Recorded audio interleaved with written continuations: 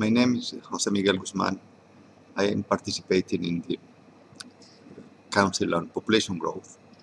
And this year is very important because this year the population will reach the 7 billion.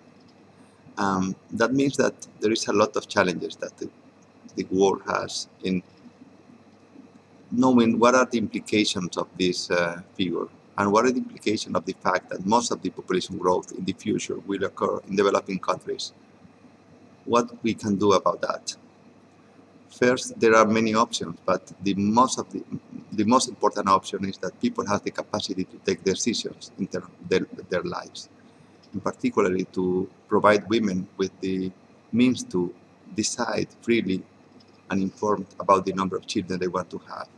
This is the most important measure that governments can take, is giving the people the opportunity to take decisions by their own.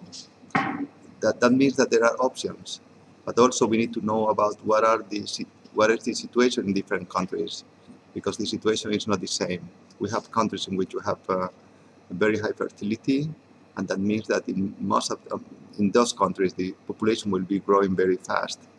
And also we know that in some countries most of the growth will occur in urban areas.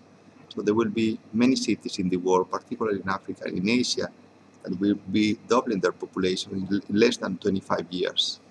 So that means that governments, national governments and local governments need to plan for that growth.